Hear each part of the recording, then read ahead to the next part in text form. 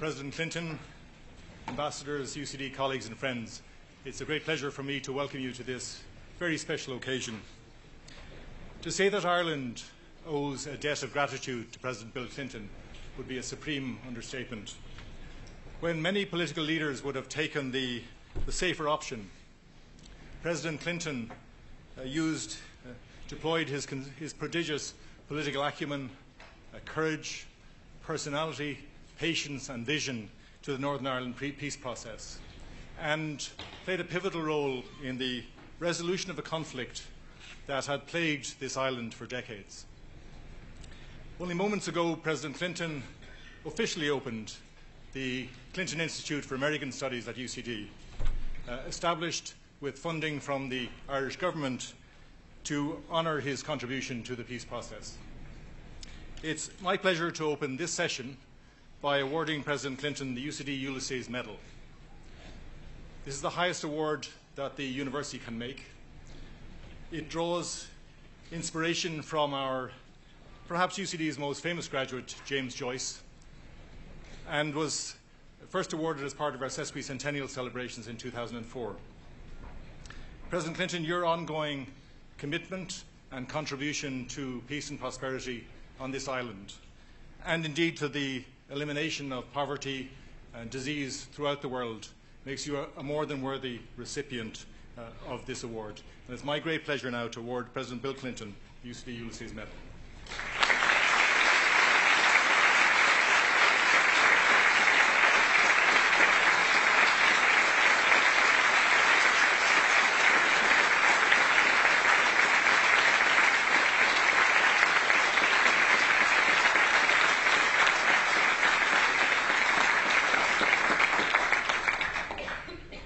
President Clinton, Dr. Brady, UCD colleagues and students, distinguished guests, good afternoon, and thank you all for your patience.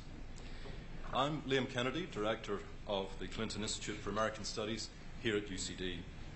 Before I introduce President Clinton, I do have a couple of points on procedure. Firstly, to let you know that President Clinton will address us for approximately 25 minutes, and that I will then present him with a number of questions. I'm very pleased to note these questions have been scripted by the students of the Institute. And secondly, on the President's departure, we invite you all to remain with us and join the reception that will be hosted by the Institute and its board. That will take place in the landing here in the auditorium, just beyond these doors. It's tempting to say that President Bill Clinton needs no further introduction, certainly not in this country, where he will always be welcomed and revered as one of the great architects of the peace process in Northern Ireland, thereby helping to bring to an end a period of violent turmoil that entrenched the divisions in that society and rippled across this island. Yet we welcome the opportunity to introduce the President on this occasion of his visit to University College Dublin, not only as an architect of our shared island history, but as a friend who has continued to build relationships with us and who is a visionary agent of our shared global futures. The conflict in Northern Ireland long appeared intractable, both to those of us living in that society and to observers from elsewhere. As is now well known, President Clinton took risks to help build a framework for peace that changed mindsets and convinced us that a different future was possible.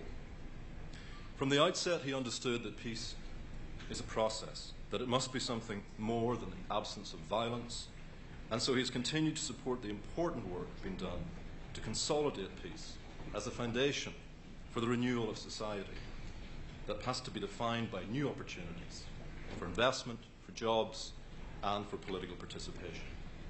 This commitment to renewal in Northern Ireland is also a commitment to the future prosperity of this island, and we recognise the continuing importance of the peace process for every dimension of Irish life, including our economy. This key pillar of Irish life has survived the turmoil of the last few years, not unscathed, but it has survived. The stability of this island is underwritten by the continuing success of the Good Friday Agreement, and that stability endures today. Over time, we have come to see that President Clinton's commitment to the peace process and to Ireland is of a piece with his abiding belief that global interdependence and mutuality are the bases for understanding and addressing the most pressing challenges of our time. This has been a driving belief in his humanitarian and philanthropic work, which has directly addressed major global challenges such as hunger and food security, HIV/AIDS, energy control. It's a vision that's now very dynamically represented by the work of the Clinton Foundation and of the Clinton Global Initiative, which address global problems through collaborations among businesses, governments, non-profits, private citizens.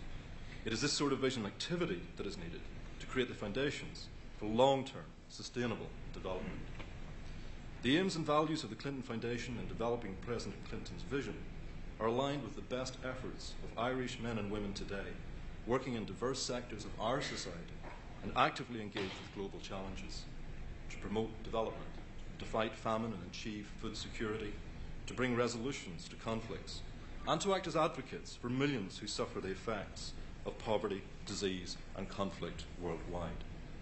This alignment is very close and tangible in certain instances. In Haiti, for example, where Irish NGOs and others have worked closely with the Clinton Foundation, and in Africa, where Irish Aid and the Clinton Foundation have partnered to establish an HIV/AIDS initiative to address the gap in HIV treatment services in several countries. In these and many other ways, the people of Ireland continue to value the work of President Clinton and to work in partnership with him in facing up to global as well as national challenges. In this spirit of partnership, we welcome President Clinton today as a friend whose vision of global initiatives has raised all our horizons. A few months ago, in support of an Irish diaspora gathering in New York, President Clinton remarked, I quote, "The Irish have to stay in the future business. Mr. President, we aim to, and we appreciate the concern as well as the support that you lend in exhorting us to look forward. Our key investors in the future business are, of course, our young people, and universities take on a special responsibility in nurturing that investment. We are proud to play our part in that at UCD and at the Clinton Institute for American Studies. When this address was first discussed, we were informed that President Clinton expressed strong interest in addressing our student body. And I'm pleased to inform the President that we've brought together almost all the students who have studied at the Clinton Institute. These students represent our future. They will help keep us in the future business. Right now, Mr. President, they're looking forward to your address. Please welcome President Bill Clinton.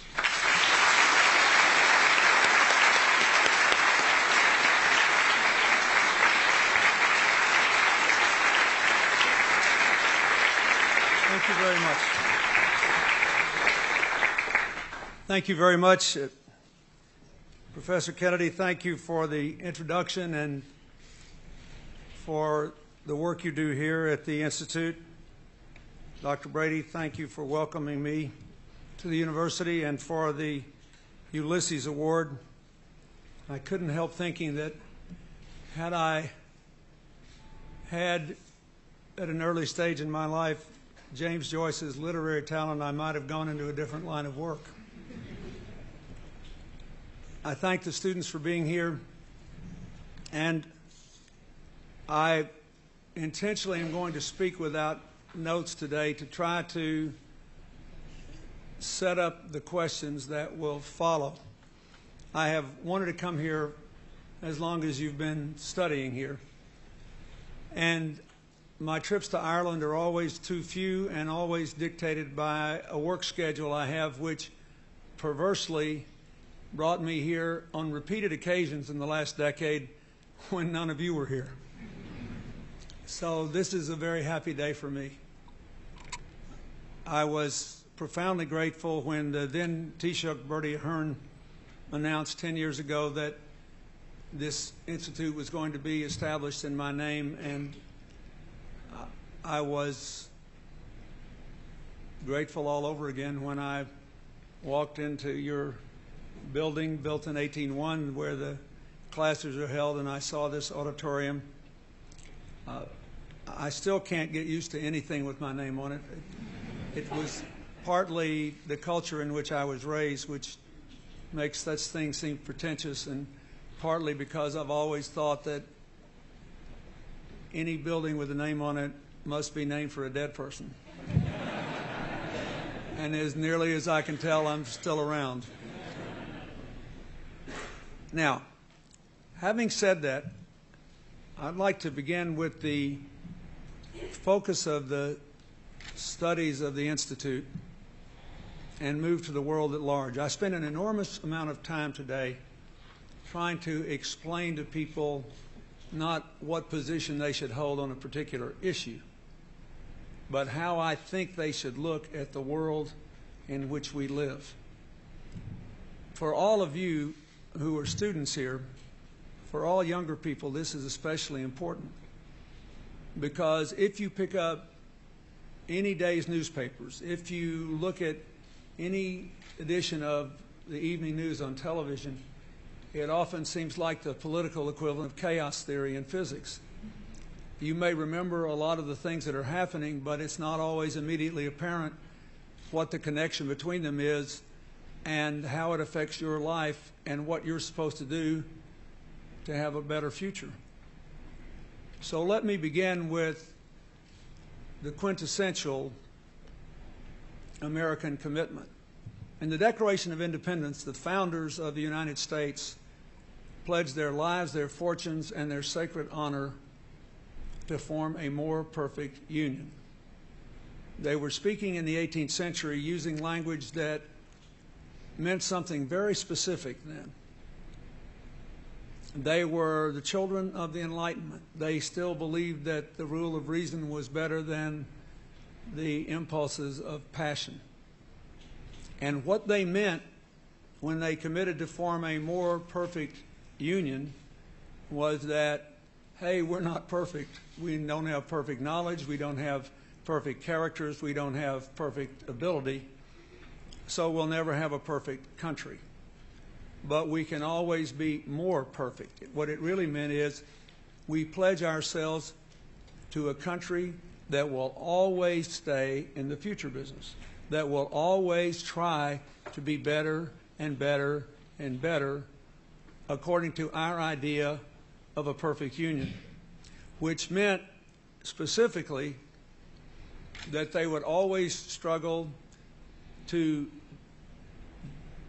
deepen the meaning of freedom and expand its reach, to widen the circle of opportunity, and to strengthen the bonds of our common humanity. In the 21st century, that's not a bad prescription for what the world should be trying to do.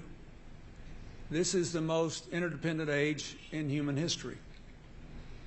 But interdependence can be good or bad or both. Most cases in the modern world, it's both. All interdependence means is that divorce is not an option. I mean, the two communities in Northern Ireland were perpetually interdependent long before the peace agreement was made. It was just a negative interdependence. There was economic inequality, inequality of educational opportunities, rampant hostility and prejudice, and no small amount of violence. Then they made a peace. They decided that what they had more at stake in working together than being divided.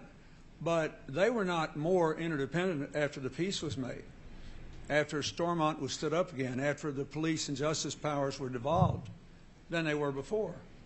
They simply shifted from negative to positive interdependence.